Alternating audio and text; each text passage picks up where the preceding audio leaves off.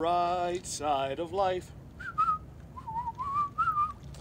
So what's up, guys? Welcome to Man in the Ice Tub here at Viking. It's such a beautiful day, and really any day you're alive is a good day to get in the ice tub, because cold is your friend. So yeah, especially with everything going on right now, virus, lockdowns, shutdowns, nobody knows what's going on. I think about that, literally nobody that we know of, and personally, friends, businesses, sports, school, anything like that, actually has any freaking clue what's going on right now. So everybody's stressed, everybody's at least bored to some degree, if not, like I said, if not like just outright frustrated and annoyed with things.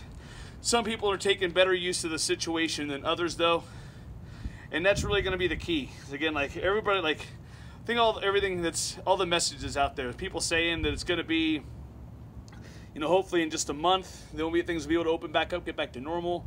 There's some people pushing for several more months, even practically to the later half of summer.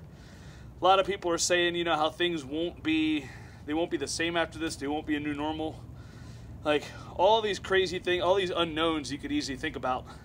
And really, I mean, it just hones in the fact that those of us who are actually, those of you who are able to actually just focus on the things you can control, which is pretty much you, like the way you think about things, your actions, the decisions you decide to make every day, even the way you decide to feel, then the more you just focus on that, those things you can control, then the better off things will be, both in the present time, but also in the future.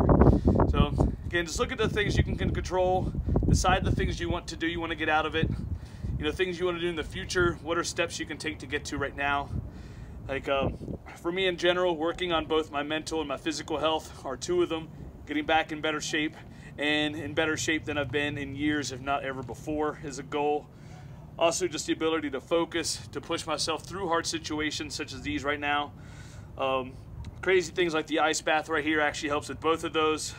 There's the physical benefits, which I'll get to in probably the next week's episode, as well as the mental benefits of the ice bath.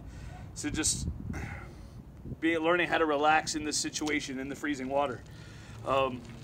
All those things are going to help, guys. So again, just focus on the things that are actually going to matter to you, or that you can control, I mean.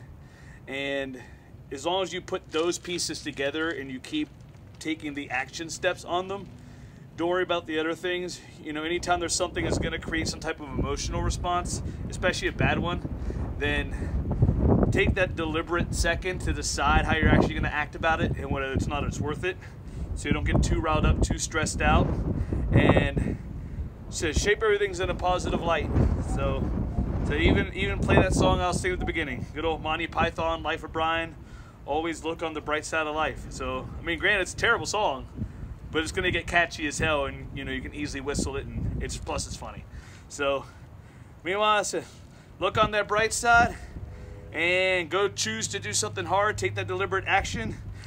I'm gonna take a dunk in here real quick and look at the bright side. See you guys later.